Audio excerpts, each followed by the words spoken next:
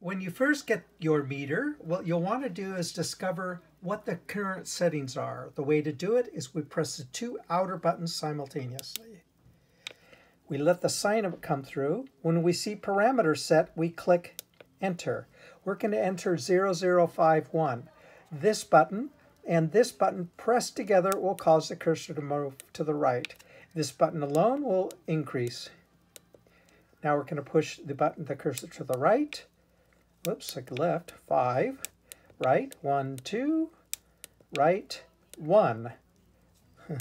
And we're going to press the two buttons together, and it'll now allow us to view the language, which we don't care about, the COM address. The language is the first one. The COM address is the slave address, slave ID. It's going to be 21.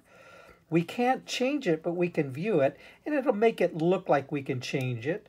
121. It won't take it. If we click and enter again, it'll remain as 0021. This is because we entered the password of 0521. There are 5 levels of passwords. So enter, and we can look at the baud rate, 19.2, 38.4. We can see what's available.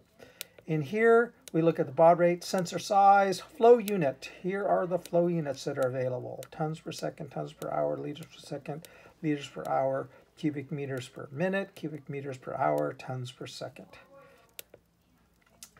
The flow range, we can set the flow range based on the units. And you can set the flow response, the 4 seconds for this one, to slow it down. Flow direction, forward or reverse. You may want to change that at times if you're pumping flow 0. This drives the DAX and everything. The flow cutoff, what percentage, it'll call it 0. The cutoff enable, it's either enabled or disabled.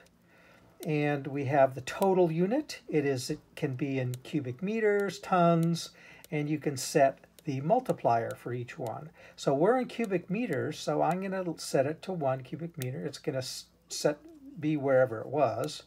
So hit enter, and we can hit enter to view it. It's at 1 cubic meter right now.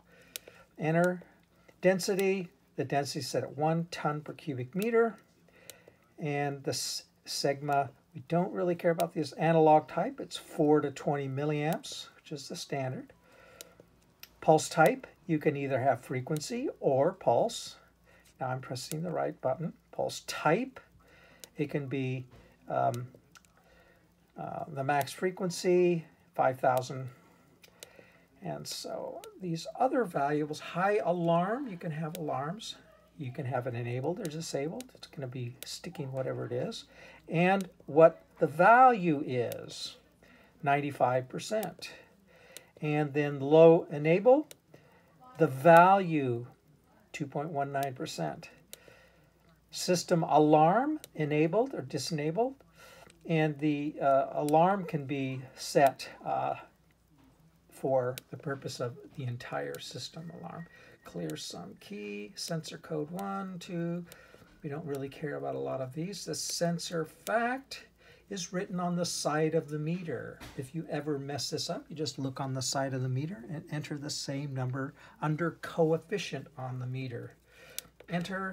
Password 1, you could change the passwords, but you need a high level of password. Analog 0, this is driving the DAX. Analog range, this drives the 20 milliamps. Meter fact is the factor of the meter. Meter code, check mode. This is parity.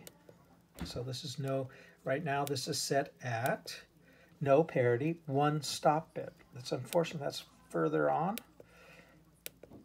So there we go. That's about all we need. We are at the end. The way to get the meter back running to normal, hold. And there we go.